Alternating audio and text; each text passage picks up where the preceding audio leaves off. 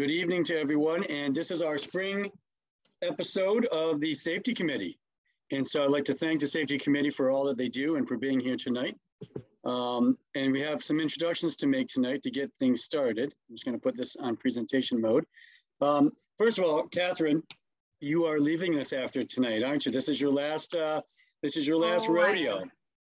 It is. So after 7 years, I want to thank you for everything that you've contributed to safety and rowing in the U.S. Yes. And so we'll have one more good ride with you and say our goodbyes after.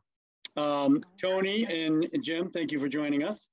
You guys are members of the Safety Committee. For people who don't know them, these are the people behind the scenes that they give up their time to contribute to these webinars and policies and protocols and so on, and help develop our website.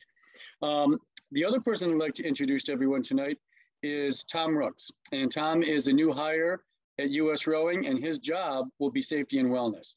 So for issues concerning safety, for issues concerning many of the new forward-thinking protocols that we're coming up with and the processes that we're coming up with for Safe Sport as well, Tom is going to be the person that is going to be developing that. So Tom, you have an extensive career. Why don't you give us some of the highlights and let everybody know what your background is and what you're bringing to the table? Sure. I think, hi, everyone. It's nice to meet you. And I'm really excited, looking forward to working with everyone. I started rowing in high school in Florida at Boone High, and then Central Florida a little bit, and immediately began coaching out of the desperation of the team that I rowed for. Did everything wrong. And then I joined the Coast Guard and learned exactly all the things I'd done wrong. I was in the Coast Guard for 22 years. I worked in search and rescue and law enforcement, and eventually commanded search and rescue stations around the country. And then my final position before I retired in 2018 was running the school for Coast Guard bosun mates, which is basically a 600-person coxswain school every year, where we are teaching people, how to operate vessels safely in precarious circumstances. Pretty excited about USRowing Safety commitment. I think that this position is a new position, and it's sort of a demonstration that USRowing is trying to, improve safety practices and standards, which is pretty good. It's a really important thing. The Safety Committee, I just want to thank the members of the Safety Committee. Many of you served for quite a while here, and it's real simple, right? If you care about rowing and you care about rowers and you want to make them safer and have less problems out there, put in the time. And I'm just really excited to work with the Safety Committee. We have a lot of initiatives at US Rowing that I've been brought on board to work on. Some of them are mishap reporting and analysis, simplifying and improving safety policies and procedures for clubs. I'm looking to develop coaching, training, and qualification trackers to make it easier for clubs to know where they stand with all the various boating licenses, first aid, CPR, things that we do. And big picture, rowing involves risk. No matter what we do, we're a water sport. Anyone that works and plays on the water is taking risks, and risks are a good thing if we calculate them, consider them, mitigate them as best we can, and accept them. What I'd like to do is sort of move away from taking chances. I think we do that a little too often. And I have in my past as a rowing coach as well. Circumstantial pressure creates, tunnel vision. And then next thing you know, you're doing things wondering, is that really the right way to go about it? So I'm hoping we can work together to, do better at managing risk. If I can be helpful to anyone, they've got my email address up there. Please feel free to put my inbox to the test. That way you can come at me via phone if I don't get back to you quick. But I just want to be a resource for a community I've loved for 30 years. So look forward to working with you. Thanks. All right. So Tom, why don't you lead the way here for tonight's webinar. And I believe, Catherine, this is your slide first. That's right. That's right. For one, I just want to say that I'm really grateful for the years that I have served on the committee. It's come quite a long way since day one, since I stepped on board. And I am so excited that US Rowing has brought Tom on board and has created this position so that the focus can really be put on safety first. I mean, you think about the rules of rowing, the prime directive, safety comes before fairness. Safety is the top order. So that's a great thing, very exciting. So we've got a really full program for everybody tonight. Just wanted to all see some of the items that we're going to be hitting during the course of our conversation. And we hope that it is just that, a conversation. We'll be touching on COVID-19 developments. We'll talk a little bit about safe sport, because now there is going to be a bit of a dovetail created through Tom's position. So it's a natural that we bring it up and advise you of what we know about any developments and give you some resources. And then we're going to talk about some considerations for spring rowing. And what we're really trying to do, everybody, is to keep them in the realm of safety aspirations, because we're fully cognizant that rowing clubs in different parts of the country have very different considerations. I mean, we all have many, many themes in common, but a rowing club in the state of Maine won't have the same considerations perhaps as a club in San Diego. So it's important that we understand that we're working towards these goals, that we keep the conversation open so that we can work together to propel ourselves toward these aspirations. What we're going to touch on tonight are when it is that you ought to be thinking about getting out onto the water, when it is that it makes sense to conduct your safety training at your club and or organization, and we've done this a couple of webinars dealing with some what we refer to tonight as member pushback, when it is that we're trying to make changes and we're met with a little bit of resistance. How we might strategize to get consensus and move forward with best practices.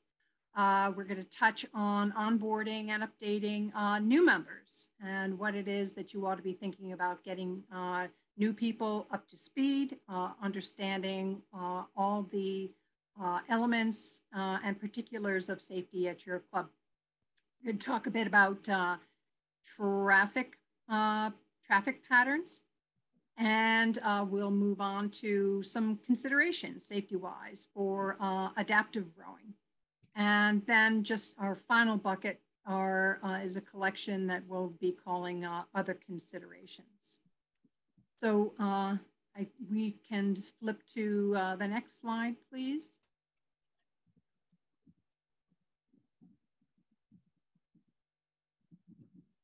Perfect. Yep, the COVID, there we go. All right, well, we all know that things keep changing with COVID, and, as these new variants keep coming out, the landscape changes a little bit.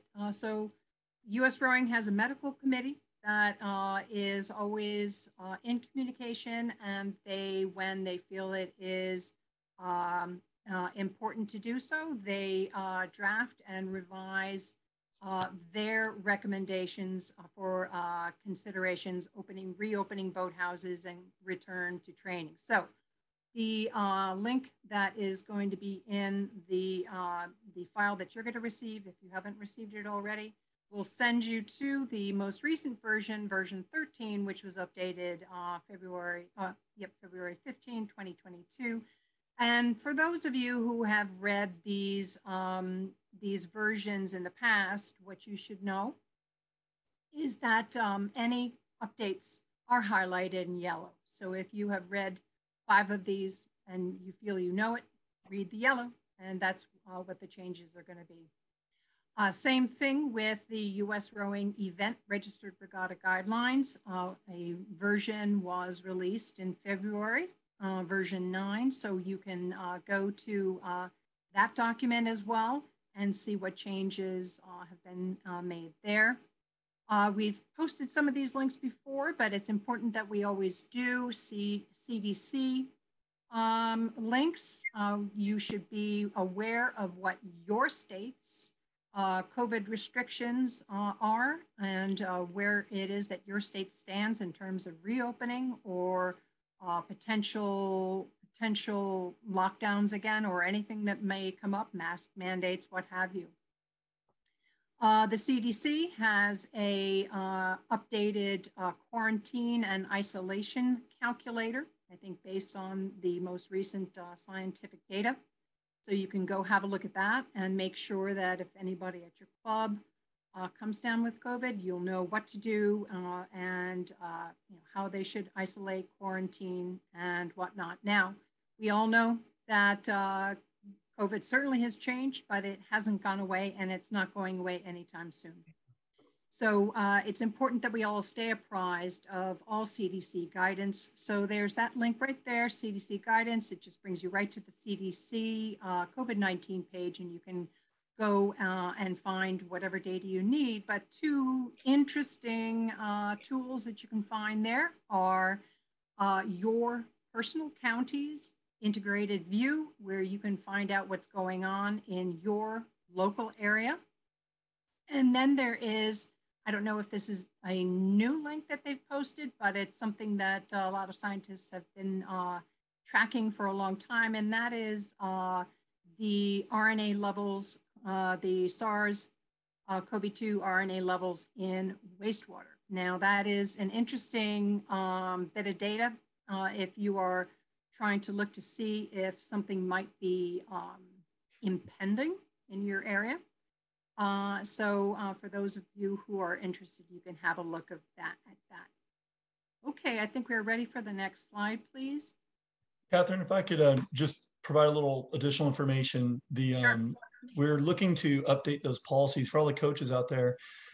We're looking to update the policies for COVID for both reopening and event guidelines prior to our youth regattas, our youth regional championships being hosted. So you should be seeing, we're hoping to get something to you in the next few weeks. That way you're aware of the considerations to make prior to attendance at one of our events. Super. Well, thank you. That's great to know. And, if the folks out there are looking for that on the US Rowing website, there on the top line, the top bar, there is a COVID-19 button. And that's where they can find it, is on that COVID-19 page when it becomes published. So thanks, Tom. Actually, a lot of us wanted to know that. So very, very helpful. Moving along to matters of safe sport. A lot of you know that the provisions for safe sport for 2022 are a little bit more stringent. It's important that every club, every member, every adult needs to understand who it is who must take safe sport training. Things have changed in 2022. If you are legally an adult and are participating in a club, at the club where I have coached, we have some athletes, junior athletes who have turned 18 in their senior year. And if they're going to US Rowing registered regattas, they will have to complete their safe sport training. There is a button there for frequently asked questions that can give you a lot of the answers that you might have. There are a lot of resources here that we have links for. And the US Rowing webinar that was presented back in September of 21 to present all of these changes that are in effect now. You can go and look at that webinar and get yourself educated and informed about 22 provisions. During the US Rowing Convention back in December, there was a workshop about how to create and update your club's safe sport policy, which is another component of being compliant with safe sport. You can, through this presentation, click on, start your training here if it is that you need to refresh. And if you've done it before, you should be getting either emails or alerts that it's time for you to get yourself up to speed, up to date on your safe sport training. You can get into your training there. If you're interested in looking through and accessing reporting documents, I found this very interesting. You have to scroll to the bottom of the page that this link will send you to find the entire list of documents that you can scan through, but it's good to know that they're there and that they're available for you. If there are questions, Tom is your resource, but if you want to just send through generally, you can reach out to Alyssa either at USRowing Safe Sport at usrowing.org or member@usrowing.org. And your question can be sent to whoever it makes sense to, who might be able to answer what it is that you are wondering about. Just one little thing, and maybe anybody here who is a little bit more expert on safe sport than I, just one of the things to make sure of is that when you are going through your training, that you are associating yourself with your club or US Rowing, just so that you are not just training out there in the abyss and it's hard to find your certifications.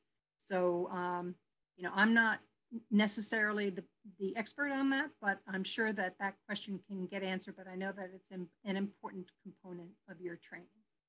Yeah. So hey, Kat, would you give a quick? I'm sorry. Would you give a quick for those people who don't know in the audience what safe sport is, what it actually is? Yep. Sure. Well, it is U.S. law that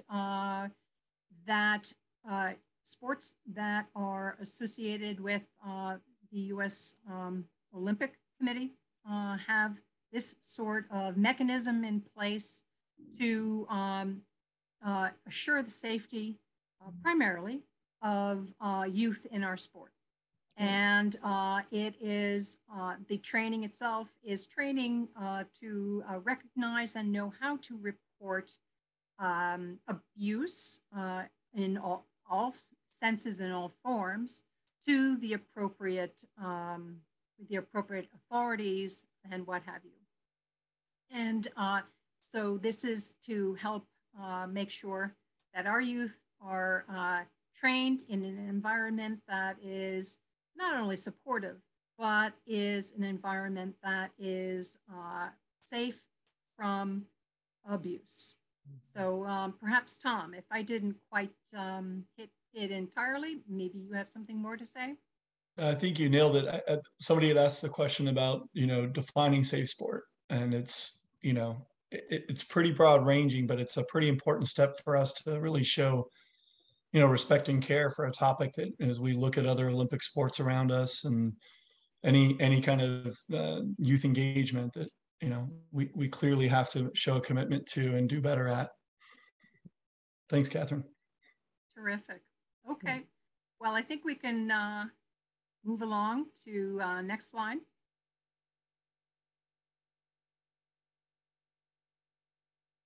Where are we?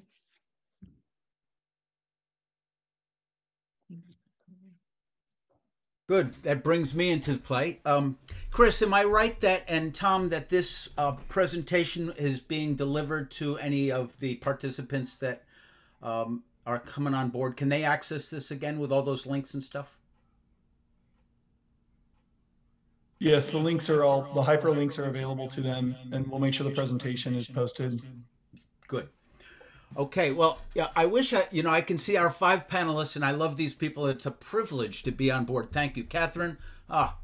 You do so much for us, and you'll continue. You're just stepping back right now. There's 81 participants. I can't see you guys, but I know many of the names, and you know who you are. So there you go. When do we get it back on the water? Well, we started this presentation a month ago or more, and it was still frigid here in the Northeast. So probably most of you are getting back on the water. But how vivaciously are you getting back on? And as Catherine pointed out, it depends. San Diego's different than Maine. Maine may be just starting to get on the water. Masters maybe only, and some Masters clubs probably not. Who knows? But regardless, it changes depending on where you are. The second point is regattas we don't want regattas we'd prefer that regattas do not press somebody into an uncomfortable and unsafe environment because of that. There's pressure, and I understand that, and we understand that. But you got to be prudent. What's happening with the weather? Here in the Northeast, one night it was 23 degrees. The next day it was 59. It was just, it's just nutty. So we have some pretty big swings here, and that changes things. I got a call 2 days ago. I was in Texas, but I got a call from our one of the coaches saying, the dock is so icy. What do we do here? You got any tips? And I said, yeah, I do have a tip. Take your sneakers off. Walk on socks. That'll actually help you in that slippery, icy environment. He said, thanks. So, you know, we have different demands depending on where you are. Review checklist, review equipment needs, radios, launches, safety related. I'm going to make a checklist of checklists. And so, it, you know, now you coaches out there and you boatmen and athletes, whomever, directors, it's time to make sure everything's in order. And now is the time. At least start here. I'm sure most of you have. Update contact information and related signage. When we talk about that, it's emergency numbers.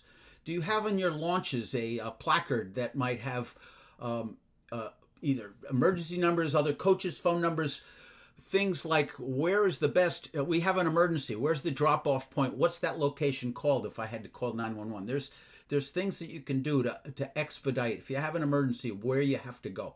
That's the signage in the launches and on the site. And then boat class, you know, getting on the water, boat class size and other considerations.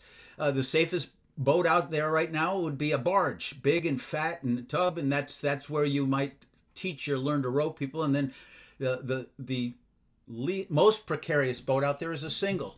In the Northeast, we're barely getting into singles, if that at all. And it depends on where you are. If you're in San Diego or in Florida, singles with appropriate coaching are okay.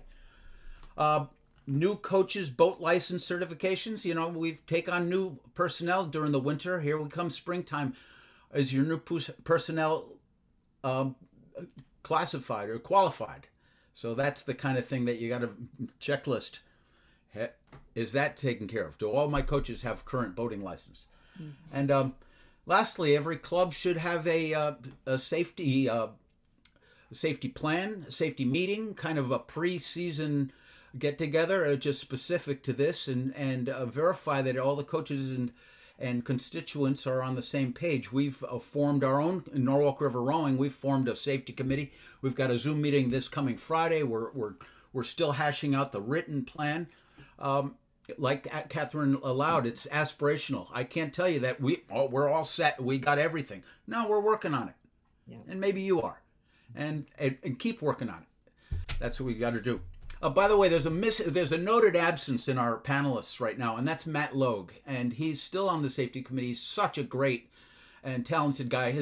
Something happened in his family. His father, he had to go travel and visit him. Something happened that prevented him from being here tonight, but he prepared much of this. So I want to shout out to Matt in his absence that he'll be here. All right, Chris.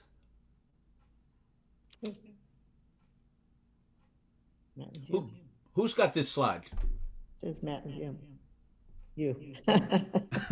You. Me. All right, who's in charge of safety? Well, you do need a point person in your club. You know, that's the bad guy. Safety is not fun. Come on, every one of you guys. Thank you. 82 people are here saying, all right, I got to get through this hour. It's not fun, but it is rewarding and a sense of accomplishment if everything's in order. And certainly when things go awry, you go, oh, why weren't we on the safety barge? So who's in charge of safety? You got to, every one of you that's on this this webinar is in charge. There's wet training, that water emergency training. There's which was presented University of Washington, I think, did a number of they're on YouTube, and look at that link there, and that's eye-opening. That's pretty cool. We invited the local fire and police EMTs to our site 2 weeks ago, and they showed us a cold water rescue training, how they go in the how they get somebody in a cold water scenario. Of course, you should know that we want nobody to be swimming. If somebody goes in the water, your biggest life preserver is not only the life preserver, but your boat. Nobody leaves the boat. But things happen, and they showed us how if somebody was floating, how you do it, and it was eye-opening. Big tip I learned is never go face-to-face with somebody. Have them turn around and you grab them from behind because they're flailing and they're going to take you down. And I didn't know that. And they said you got to just command that the person you're saving turns around. And then you grab them, and then you can pull if you had to swim. That's the last order of defense. You want to give a life ring to them. You want to bring your boat up to them. You want to grab them in an oar. Nobody wants to go in the water to save somebody. So I'm ahead of myself here. Hey, Jim. Yes, sir. Please do. So just something to weigh in additionally for folks. When you're questioning, looking into, are you ready to get back on the water and what's the state of things? The Coast Guard Auxiliary does free voluntary inspections that have no consequence, right? So the auxiliary in your area will come to your boathouse. They will check your coaching launches. They'll be befuddled by your rowing shells, but they'll check your coaching launches. They'll do a quick inspection, make sure you have everything you need. And the cool part about that is they'll give you a sticker if you're fully compliant. They'll let you know, lets other people know you've had a voluntary safety check. And that's just a really good way to demonstrate to your membership and anyone concerned that, hey, we take this seriously enough that we got inspected. Thank you, Tom. The last bullet point, evaluate your club safety measures with USRowing Safety Audit. There's where the rubber meets the road. And every one of you, when you hit this, you're going to go, oh, we need to do this better. Or we've checked them all. We're in great shape. I envy you. We're getting there. Yeah. But it's important to do that safety audit. That link will be provided to you, and it's eye-opening. Mm-hmm. Next, Chris. That's you. Again. And here we are, dealing with pushback. Well, like I said, safety is tough. You know, how do you manage the eye roll? Yeah, it's going to happen. Every club has people that are ready to dig in and just say, no, you know, this is the way we've always done it around here. Why are you changing things? Well, we used to drive around in our cars in the 70s and 60s without seatbelts too. But look at where we are now, the safety provisions. And I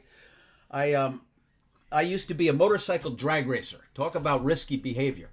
But I did it for 15 years, and I'm here to tell you that because I went through safety meetings and because I had a tech inspection every time, and if there was a drop of rain on the drag strip, they wouldn't let us run. So risky behavior with proper protocols can keep you alive. And so this is what we're doing. You know, every coach is one part philosopher and one part technician. Meet them where they are. Recognize hardships. Don't challenge your constituents by demanding that we have to do this. It's hard. We got to work our way into being safer. Being safer simply means that we may be restricted. That's the way the world is. Responsibility, liabilities. Here's the line that I've heard. Don't worry about me. I'm going out on my own. You know, I'm taking responsibility for myself. Well, you won't be around when your family decides to sue the club because you fell overboard and you drowned. You won't be around. So we can't accept that somebody is responsible on their own. And even some type of waiver, I doubt it. I think any good lawyer would just tear that up and go, that's crazy. So it's up to the club to make sure they ensure the proper protocols. And one of the things, and the rescue crews, you know, if one's out there and there's an incident, let's not death, but just an incident, it costs money. It's real money. You got to send rescue crews out there and do stuff. So it's, and then you're noted as being, you know, unsafe because the paper says, look, local emergency crews went out to rescue the rowers. Oh, what were they doing wrong? So lastly, I'll leave you on this slide is as how do you handle pushback? Well, we're going to have guidelines and there's going to be rules, and then some are going to morph into hard rules. And there is a distinction. Not every rule, every time we impose something is going to be a hard rule. There's room for all. So that's, it's a work in progress. Jim, if I could weigh in on that, a couple of topics there that speak to mind is, you know, you're going to get pushback, and you're also going to we all have a lot of external pressures, right? I think my team might row once this week before the regatta, and that's it, right? Because the weather might look that way. And we get that pressure and we start letting that pressure give us tunnel vision. I mean, I think really, truly tunnel vision is the biggest problem we face, in leadership positions when it comes to safety. If you build in interrupts to that process, you usually come to the right decision. Meaning if you're sitting there and you're having that debate of, gosh, I just don't really know if it seems like the right thing. I think we're within the 90-degree rules of our club. Well, if you build an interrupt that says, call the club president when in doubt, if you build an interrupt that says, gather the coaches up, if anyone has any doubts, there will be a gathering of the coaches. You will spend 10 minutes discussing it. If you build an interrupt to the tunnel vision, people usually come to their senses. And if they don't, you need to structure something better for your club as far as your policies, right? But if you build those interrupts and get a dialogue going, if safety is being viewed at your boathouse as a checklist flowchart way of avoiding trouble, it's really not respecting the rowers and how much vulnerability they have in our hands. So, really, really make this a dialogue. If you get risk to be a discussion you have openly, if you can have transparent discussions about it, usually people come to their senses and make the right choice, and don't let time be the constraint. That's for sure. Well, this next part is mine. It's updating new club members. And one thing to think about is, since the pandemic, with our 2 years off, it's kind of created this population that wants to be outside now and wants to be on the water, although many of them don't even have any ideas about outside water, weather conditions, the variety of variables that we face every day that we don't even find significant. And because we understand them and we prepare for them. But those people that are naive to even rowing, they don't consider that at all. And so when new people come in, it's really important to do the in-house training, utilizing various forms of information. One good form is a video. The other thing is to stop that video at various parts and talk and do consistent messages to your groups over and over again.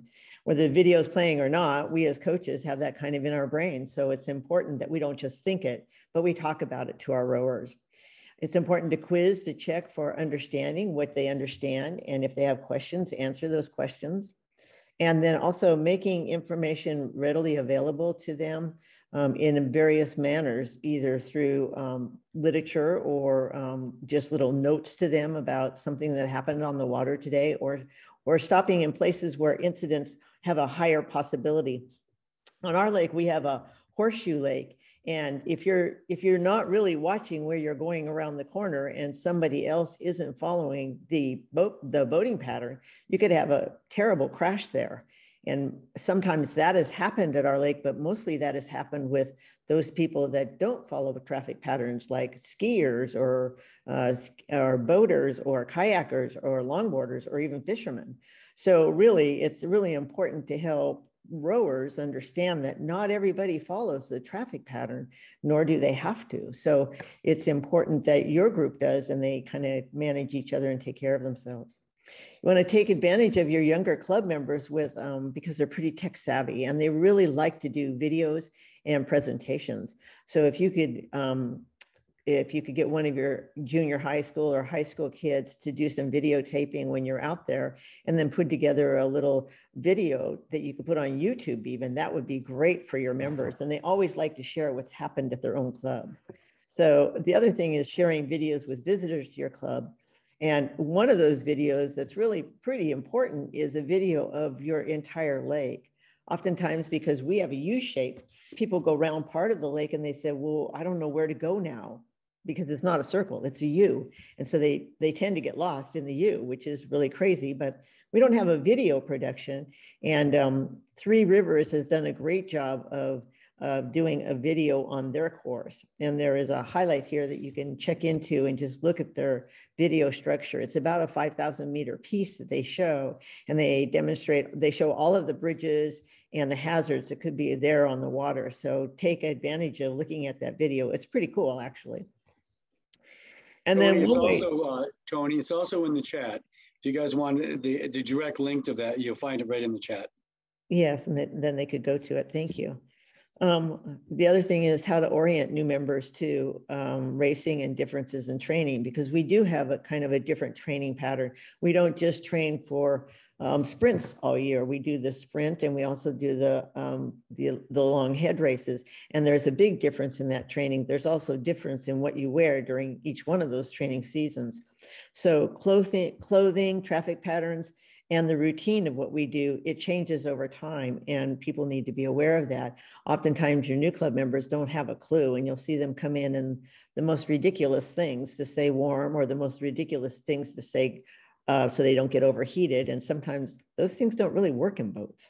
You get caught in the seat, or they get too heavy when they're rowing, or they get caught in their sleeves. So really talking about those things that could be hazards in the boat is important. When we talk about preparing your club leaders to share best practices and mentoring, I think that that's pretty doggone important, especially with, you know, older practitioners moving away and younger people. Really, there's this spread between the youngies coming in and the olders going out. There's not, there's not nobody in between that space. And so for young people, their vision of the world is very different from a 65-year-old's. So I think just relying on each other for what you both recognize is really important and can be shared in clubs nicely. And then another thing to help with people learning about how to travel in a boat is make sure that your coxswains or your bow seats are properly trained, because they really run the boats. When you're out there with a coach, he's got 2 or 3 boats with him, but your coxswain and your bow person are always looking to see what's going on. And if you don't train that into your newbies, they don't look. And then when they get out there by themselves, that's when the problems arise. So you really want to be careful to make those times and have them off the water so that you can talk about possible things that could and do occur out on the water. And I utilize our old coxswains as well as newbies coming in so that they can ask questions of the old coxswains, and they usually have some really good answers. Scheduling time with everyone so that they can all join in, maybe doing a Sunday morning or a Saturday morning, doing an extra session, especially with your newbies and new coxswains. Hey, Tony, if I can just interject. When you talked about coxswains and your bow seats, really important thing for us too in the overwhelming amount of bow loaded boats we have now. You have a lot of coxswains that don't have a vantage point that's going to give them the ability to keep the boat safe. So a really important discussion is to have your stroke seat, or whoever you know, probably your stroke seat, learn what communication they're going to give to that coxswain and that bow loader. That way that coxswain, you know, can sort of have eyes in the back of their head via the stroke seat. We see that at regattas with race officials. We see it in practice all the time. Just really getting those two to have a bit of an understanding of what are you going to let me know and when, and how are you going to do it? Good information. One of the things I'd like to add, Tony, if Matt Logert was here, he would tell everybody that at Three Rivers, and we keep referring to Three Rivers because they have an amazing safety series of safety protocols. You know, and I believe that for their coxswains and their bow seats, that they have to be signed off on before they're allowed to head back to the water. But one of the things Matt is very clear on is that the buck stops with him. He's the one. He makes all decisions about who can and cannot go on the water. And yes, he takes into consideration of whether or not you're the coach of crews that are novice, or whether or not you've been rowing on the water for 30, 40 years. He takes all those considerations in, but if you have to ask, he's going to make the decision, number one. And number two, he's not going to have some high profile junior coach or some high profile anybody tell him anything. Ultimately, he's responsible for everything, and he is the final say in every situation. So there's a lot of clubs where you have these, you know, really important coaches that just say, well, you guys don't have to go out, but I'm going out. Yes. In Matt's case, he's the executive director, and he just says, no, you're not. Nobody's going out. And so it's important that there is a person that the final decision resides in, and it's not a free for all where coaches get to they get to choose whether or not they're going out. Because many of the younger coaches haven't been through the situational issues and will say, well, it's not that bad, or they won't think ahead and they'll go out. So you've got to have somebody who everybody understands is in control and is making the decision, and the decision is final, period. So Chris, Yes, sir. along with that, something for all of us too, like the people on this webinar are people who are curious about safety and probably doing a lot of good things out there. What I'd say is it's also your job to raise the next generation of coaches at your boathouse. So when you have a coach, when you're looking at a situation, you're deciding what to do about, it's important they know you have the final authority. But one thing I think is critical that I've tried to do is bring them into the conversation. Do you think we should be having practice? What do you challenge the premise with me? And then also, even if you've given them the authority, when we cancel practice, okay, it's a hailstorm, still have them make a phone call to you so that you can reinforce their good decision making.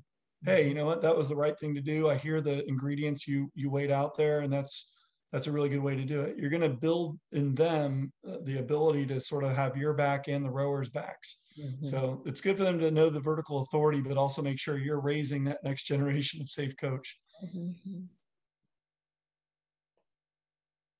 This is yours, Jim. We have a busy waterway in Norwalk, Connecticut. There's 4 clubs on the river. And so the 4 clubs got together and we kind of determined our traffic patterns. And it was complicated. Norwalk River Rowing, Maritime Rowing, Connecticut Boat Club, and Fairfield University. So we had a professional graphic artist do this wonderful large map, and we have copies at both Maritime and Norwalk River Rowing, which is about 6 foot tall and about 3 feet wide. It's huge. And you can see this was done very professionally. And this is only, this is about 2/3 of it. We've lost a little bit of the top and we've lost a little bit of the bottom. But as you can see, it's got arrows and it's complicated. And that's why we had to clarify it.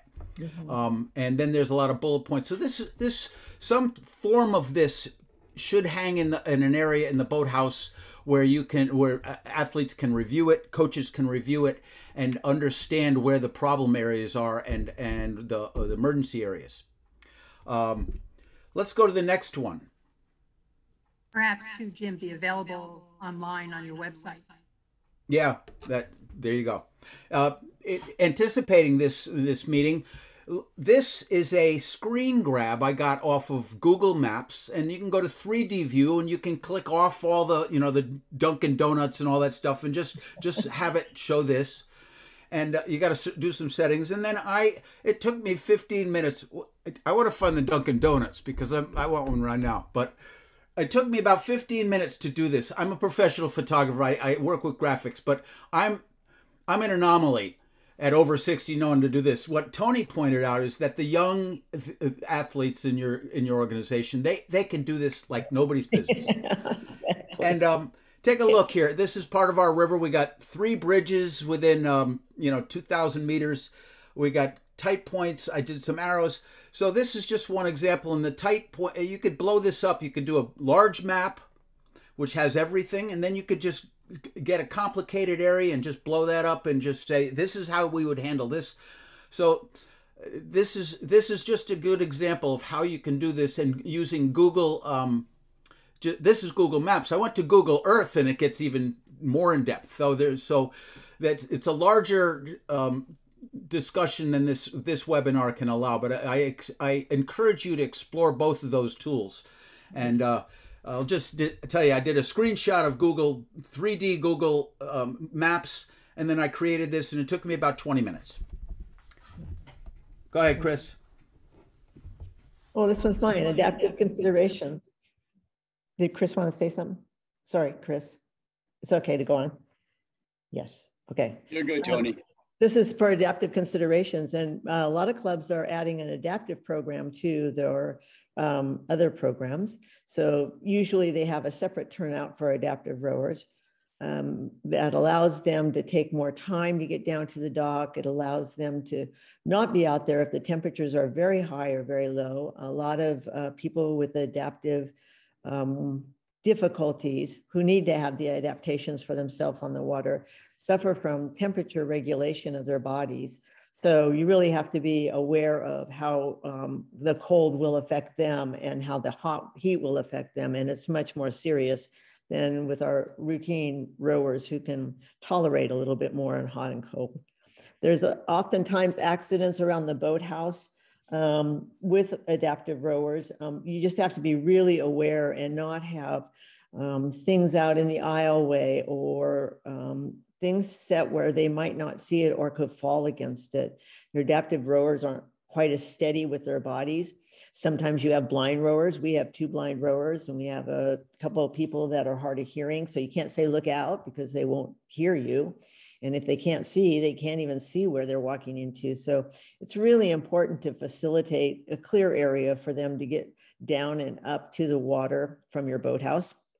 Oftentimes, your turnouts can't be either too early or too late in the day because that accommodation doesn't really work for them as far as even driving sometimes on the road. And then once they get there, there's ice or darkness, and they don't tolerate that very well either.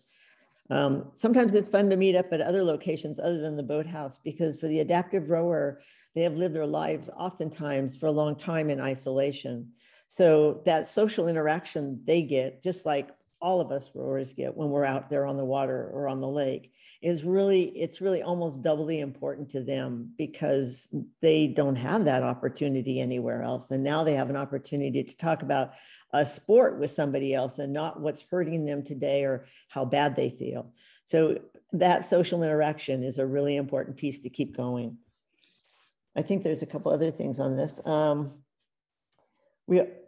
Let's see. Yeah, we also talked about things like the WET program, having them come out and take a look at what's going on with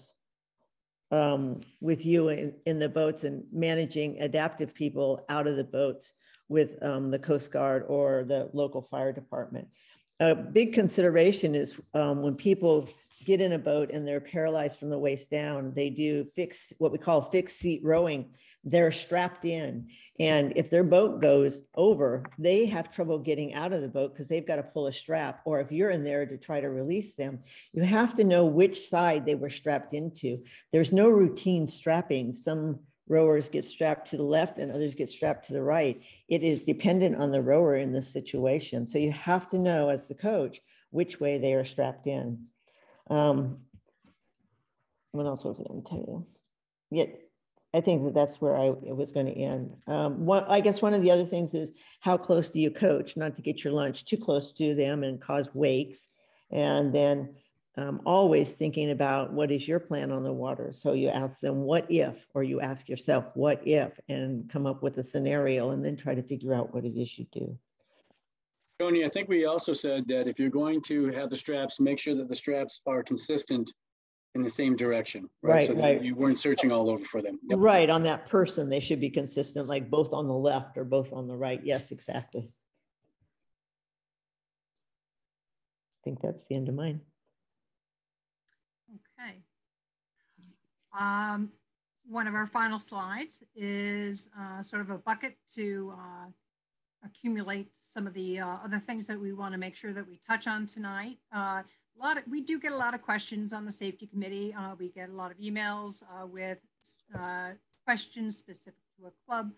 What we want everyone to know out there is that there actually are lots and lots of resources on the US Rowing website already. It doesn't mean that they will answer every single question that you have, but it's important for you all to go to the US Rowing website and visit the safety expectations page, because there's a long tome we have worked on over the years to try and hit lots and lots of areas and give guidelines. And you're going to find a lot of items in there. I mean, one of them really is about swim tests and physical examinations, knowing what it is that your club ought to provide as a swim test, what the expectation is. Are you having your rowers getting physicals before they come to you and start participating in programs? Do you collect those? What do you do with those? How do you keep them, keep everybody's privacy intact? We want to talk tonight, and we have for the past several webinars about PFDs. It's important that we do that and because it is an important part of our sport. As Tom was pointing out, it's a water sport. There are inherent risks involved. And so what we strongly urge every club to do is to normalize your practice with PFDs. Make them intrinsic to your programs. I'll just tell you, at Maritime, where I have been coaching and rowing for the past several years, we, at any single, doesn't matter what kind of single it is that goes out, has a PFD in it. We have a colder rowing practice, which was in one of the webinars that we had, the most recent, the winter webinar, where it is at certain temperatures and certain types of weather. If you're going out in the water, you wear your PFD, and it's the rule. Jim talked about rules, hard rules. That's a hard rule. And so you really need to discuss this in your club, make it an open conversation, have everybody come to the table, really with a rational approach, understanding that we want everybody to be safe. And we want to make sure that what your club does is and makes the most sense. Now, I provided here in this slide just a few links. Now, this is not comprehensive. These aren't the be all and end all, but they are just some interesting links if you want to start educating yourselves on PFDs. The National Association of State Boating Law Administrators has a site where they provide a dashboard where you can educate yourself about PFDs. You can go to their state tool, find out what your particular state's recommendations are. Very interesting. And you should know, we're talking about rowers, but we're also talking about coaches. The states are different for who needs to wear what at what time of year. And you need to know what your state says. We have on the safety committee had conversations about, those wonderful, good old-fashioned orange life jackets that everybody wears. Guess what? That foam degrades over time. And if you use them as much as we do at our club, they are not going to last all that long. I think that the industry says that if you take good care of them, they might last a decade. Well, ours don't. You need to replace them because after a while, they're no good. And you need to get rid of them and get in new life jackets. A lot of coaches use those inflatable PFDs with those cylinders. You should know how to inspect your PFD. When you buy those, make sure you hang on to those owner's manuals. I put in a link here for a YouTube video that goes into a lot of detail about how you can inspect one of those types of PFDs to make sure that it is in good operating condition. Tom talked a little bit earlier about launch inspections. I did work at a club in Westchester County where the Marine Constable made sure that our launches were inspected, that we had a certain number of flares. We had a certain number, we had to have 22, no less than 22 life jackets on every coaching launch, anchors, paddles, every single thing. And the constable would stop and inspect us on the water. It was that intense. So that might not be what happens on your waterway, but it is a good idea to avail yourself of the opportunity to get the Coast Guard or your local constable, Marine Authority, to come in and perform that inspection that Tom mentioned. Hey, Catherine, we're getting a couple of good questions about PFDs, life jackets, and I'd like to kind of address in a bit more detail a couple of the requirements there. So Catherine talked about, how do you inspect your PFD? How do you check it, right? So if you have a tear in your life jacket or your throwable seat cushion, whatever, other devices you're using, if they're torn, if they're dry rotted to the point where a good honest tug is going to rip the handle or any other part of it apart, and if it's not Coast Guard approved or you have compressed foam, it's no longer a life jacket. It's something that really belongs in a bin. A lot of us keep those extra old seat cushions around because, I'm getting older, but they really got to go to the bin. They've got to be thrown away. So when you're dealing with that, it's pretty easy to know because it will feel heavy and flat. When you ask what is the right life jacket or what is the best life jacket, the response, and it sounds generic, is the one you'll wear. We get a lot of single scullers around the country that ask us, what's the right life jacket for me? Well, the first is that it's Coast Guard approved, right? Because that's a legal requirement to be a life jacket. And the next one is, will you wear it, right? Can you don it? Can you don it in a hurry? In our sport, we have a history of not quite embracing compliance with life jackets. So honestly, getting an approved one that you're willing and able to put on and wear is the right life jacket for you. There's some great resources out there. There's a website called RowSafe that you can go to that has a really good tab on it with a lot of information about different life jackets.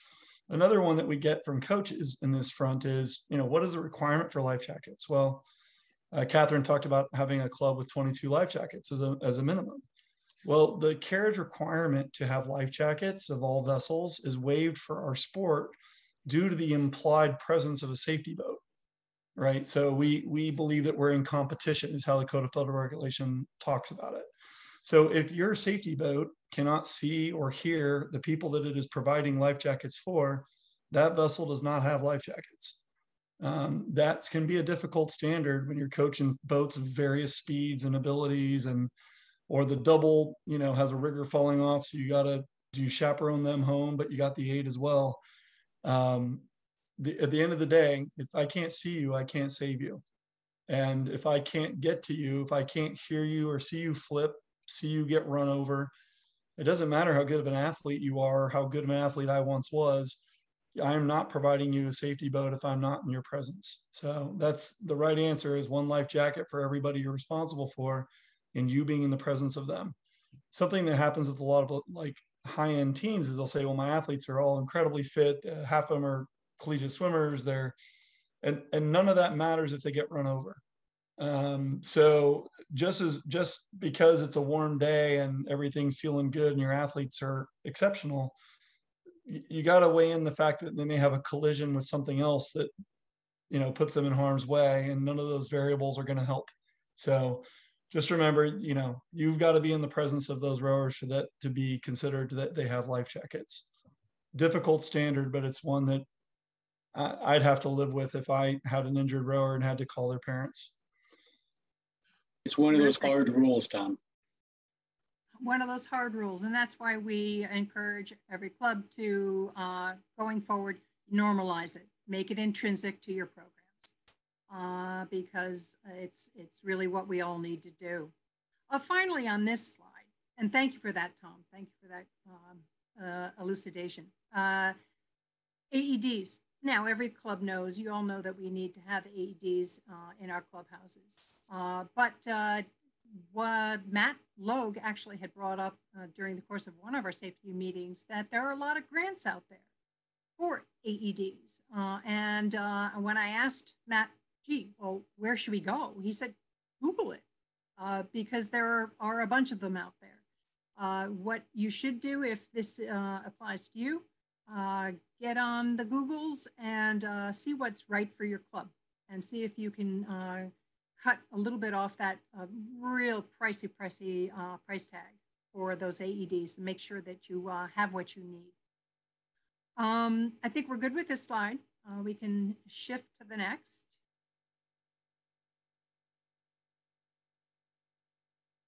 Thank you. Okay. So just to give you more resources, what we did here was just put together some links so that you can check some of these webinars that have been produced and are on the US Rowing YouTube channel, and just give you some titles so that you can go have a look at what you need.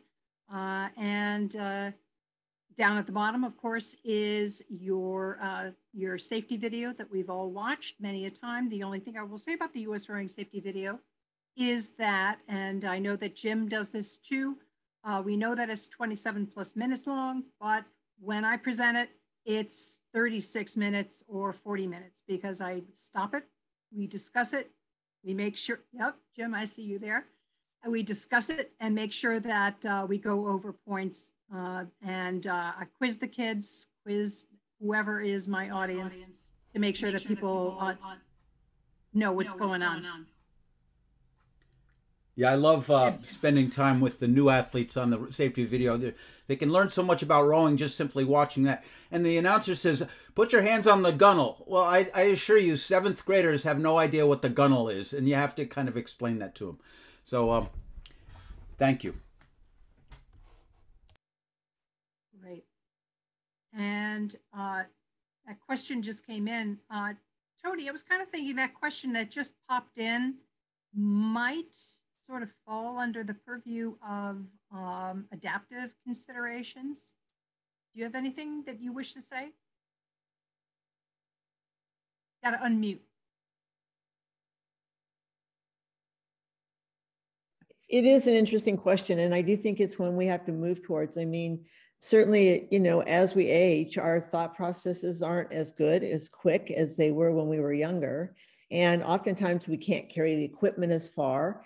We'd still like to row. We just can't get our bodies to carry the heavy equipment that we used to, nor do we want to make 2 trips down to the river if we're going to have to carry oars separately from our boats. So we have posed this question a few times to our board, not to our board, but to our rowers, I guess.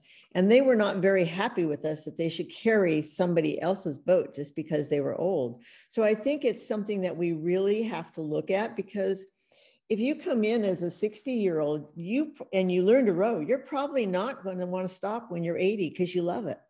So then what do we do? Well, I think we help them along, because the older people that are in our club are probably going to be our great donors at some point, because they had a place to go and they love what they were doing their whole life. But I don't see that everybody always sees that. So I think that's a movement that we need to look at and try to find some solutions for.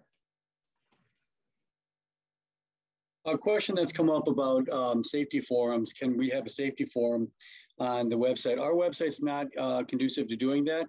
However, one thing, Terry, I do want to say is that we are going to do quarterly. We're going to do quarterly webinars on safety, as each of the 4 seasons have slight nuances that are different.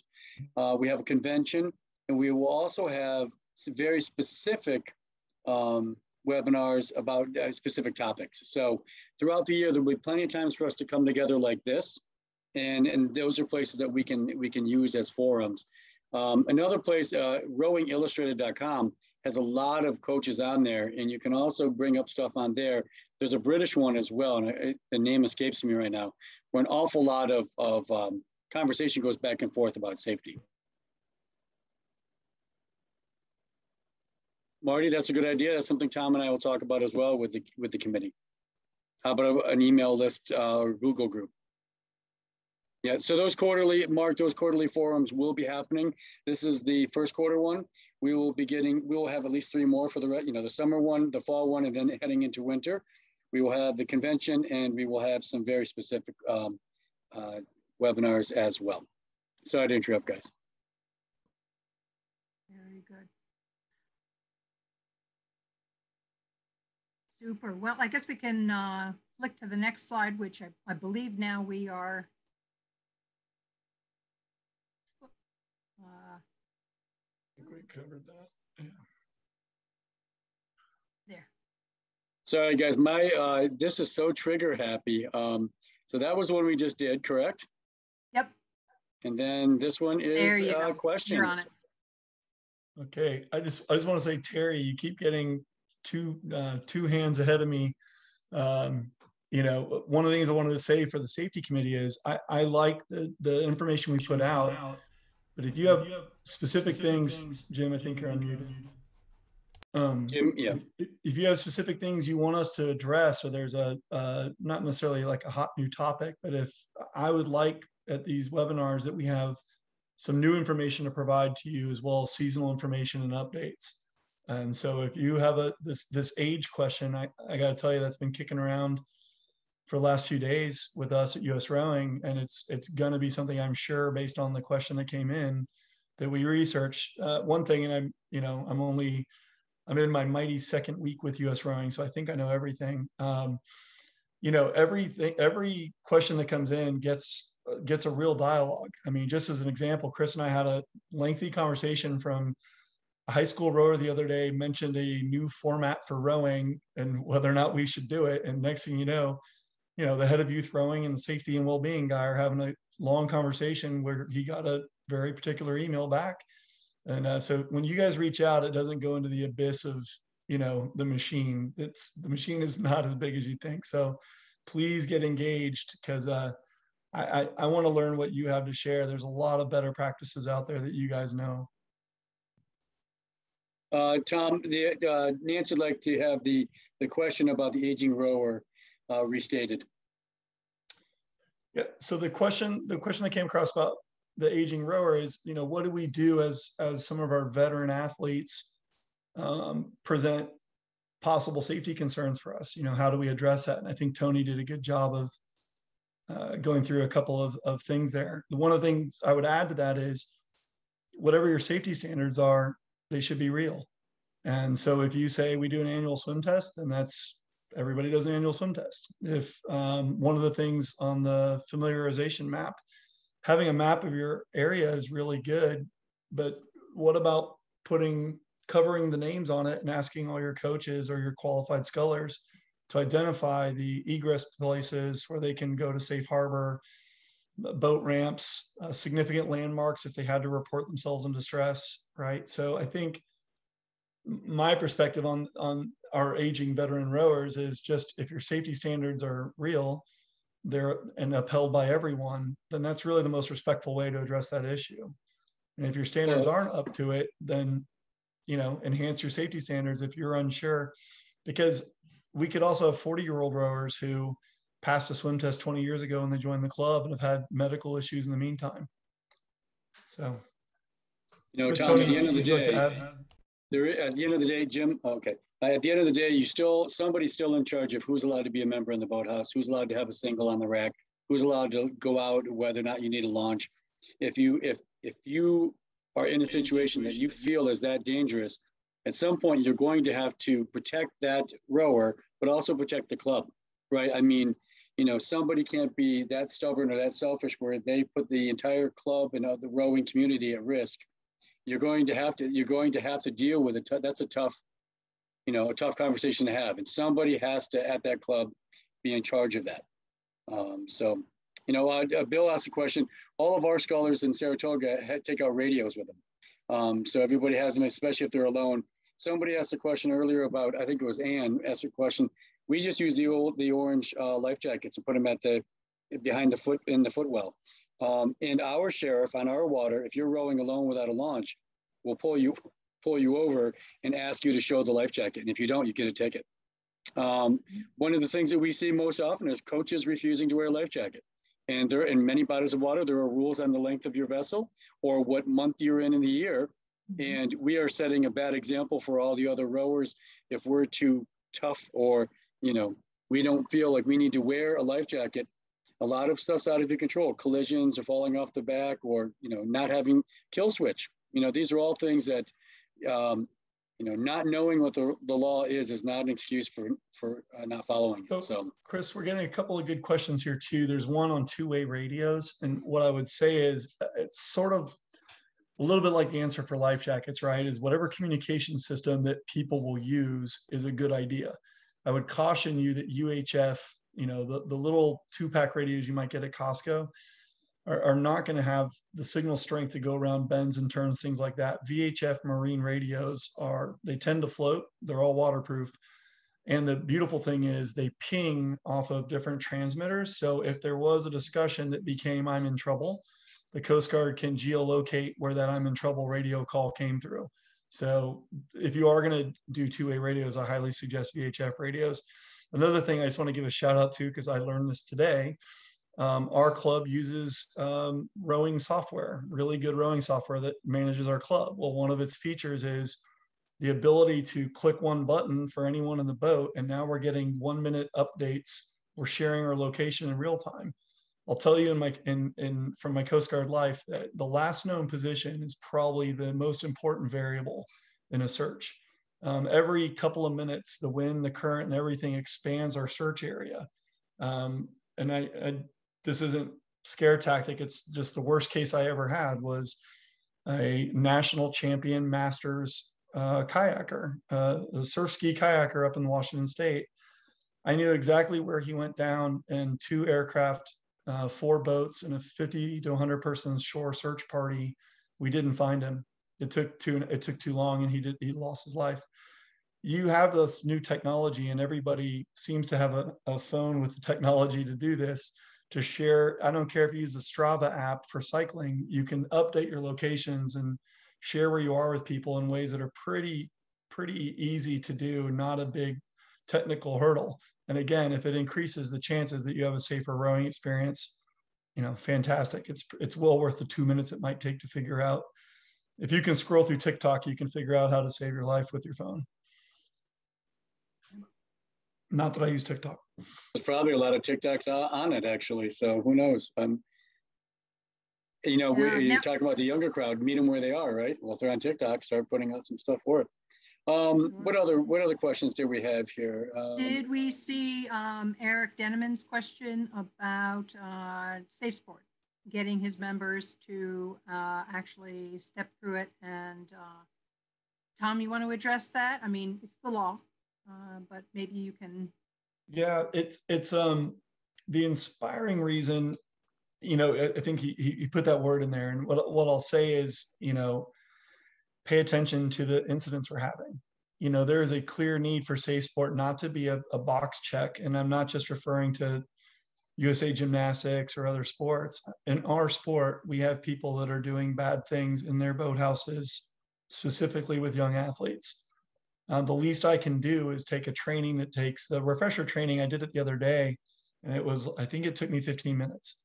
And so if I can't do 15 minutes of, even if it's bad, like I'm thinking about the USRowing Safety Video acting, even if it's not the ideal online training, if 15 minutes has a 1% chance of helping one of my athletes not be victimized, I'd say it's a pretty good thing.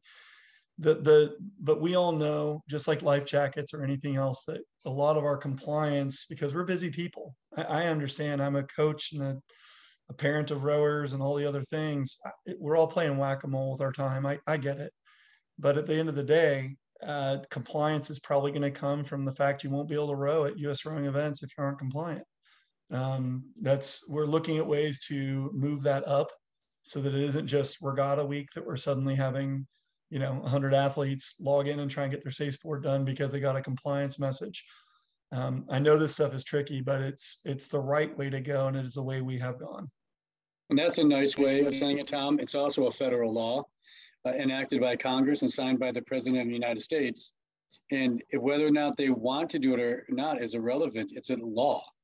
It's a law. I mean, I'm sorry I'm not being inspiring. I'm just saying this isn't, I'll do it if I want to. This is a federal law. So you will do it. And I do want to clearly delineate something. Safe Sport is not a product of US Rowing. Safe Sport is a product of Congress, right? And this has been put onto all Olympic sports. Rowing is one of them. So somebody the other day was really mad at me because Safe Sport's making them do this stupid Safe Sport stuff. US Rowing is not making you do that. The Congress of the United States is making you do it. It's a really simple concept. You'll do it.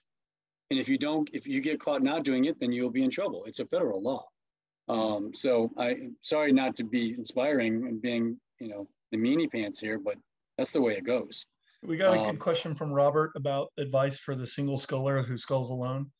What I'll tell you is, enhance your safety carriage requirements, right? You are required to have a life jacket. You are required to have a sound producing device, AKA whistle, not one with a P in it, because when you're in the water, it won't make noise.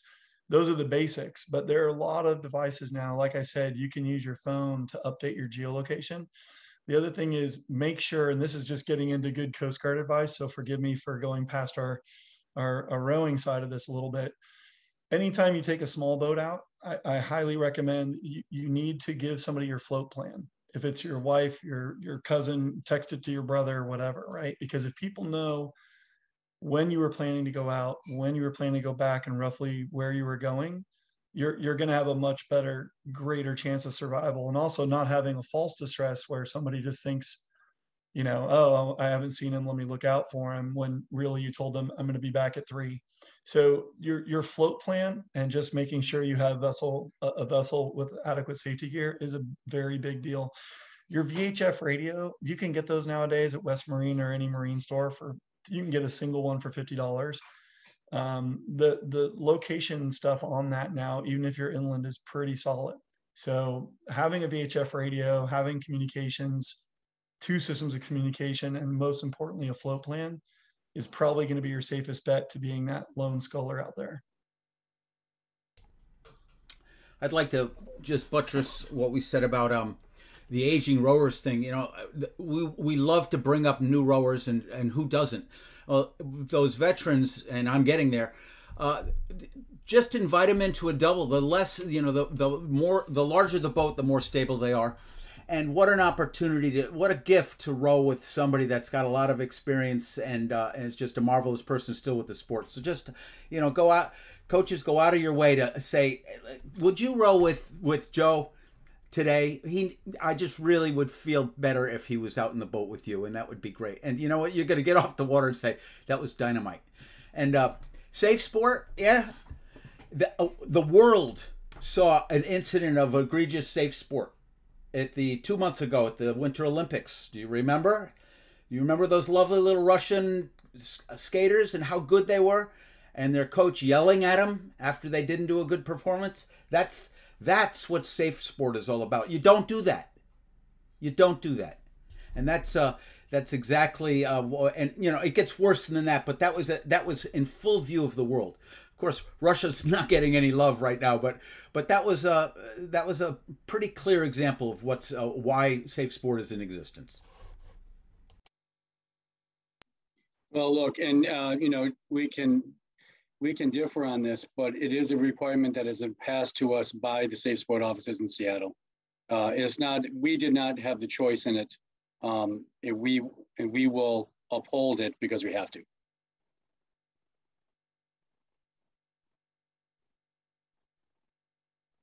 Rebecca, there are great videos for mentoring hours for US Rowing Level 2 and Level 3. Could there be more videos available for coaches to watch about safety? It would be helpful. Yes, Rebecca, that is something we're definitely looking into building. I'm just so ecstatic that Amanda put into our budget this year that we could hire somebody like Tom. And I think it'll really unlock what the committee can do and how many topics we can actually get to now. Cold water considerations. Oh, go ahead, Tom. Sorry. Real quick, one of the things I was going to hit about the video is, Rebecca, one of my immediate tasks is to attend some US Rowing led functions and make sure we're complying with safety requirements. So one of the things I'd like to do is I'll probably end up making a short video of a walkthrough of a coaching launch to, you know, these are the things that are federally required, right? I can't verify what every state might need, but let's go through the carriage requirements for a coaching launch. That could be a 1-minute video. So I think you're more likely to see some brief videos made that may not be of the highest production quality before you're going to see more of a comprehensive one added to the coaching education. But several small videos, like how to inspect a life jacket, things like that, that's a much more likely situation. Cold water considerations. Tom, you want to jump? Anybody want to jump in, or Tom, you want to jump in? Yeah, certainly. What is the, if I could read the question to make sure I address if it's more specific than that. It wasn't. All I said was cold water considerations with a question mark. Okay. So I just banged my knee right into my table.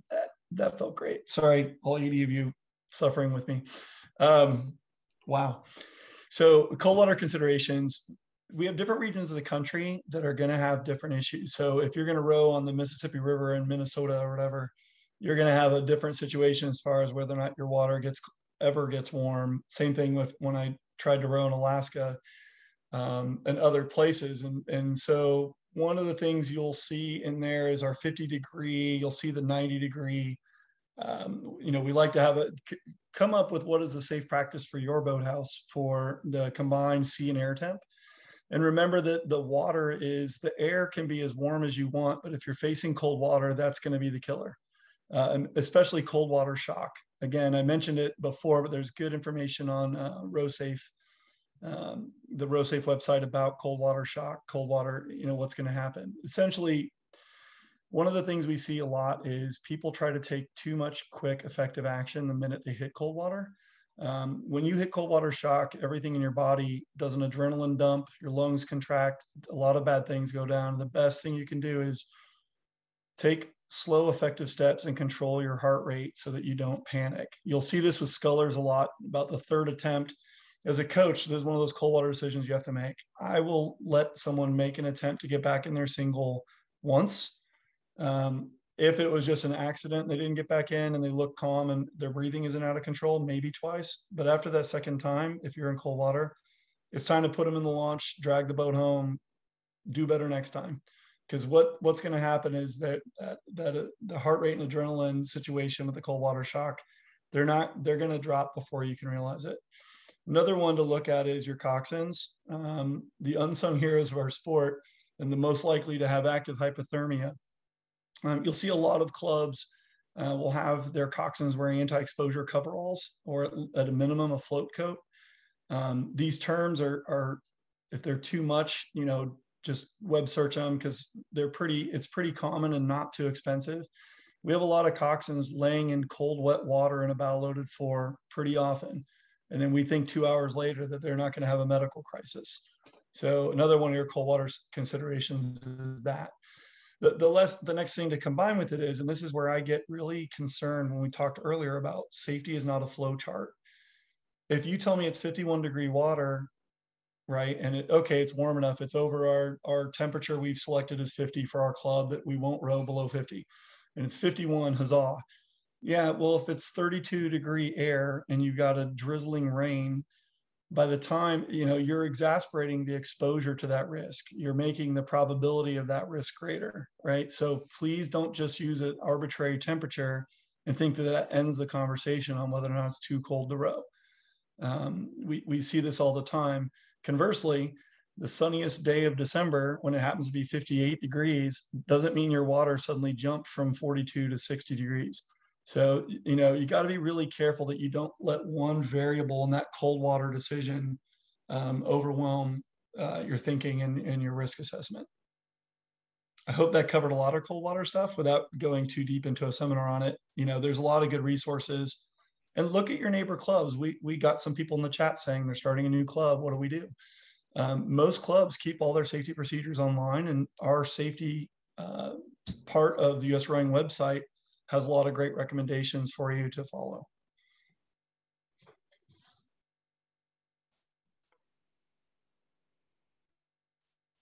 Any more questions that we have? I want to be mindful of everybody's time and night.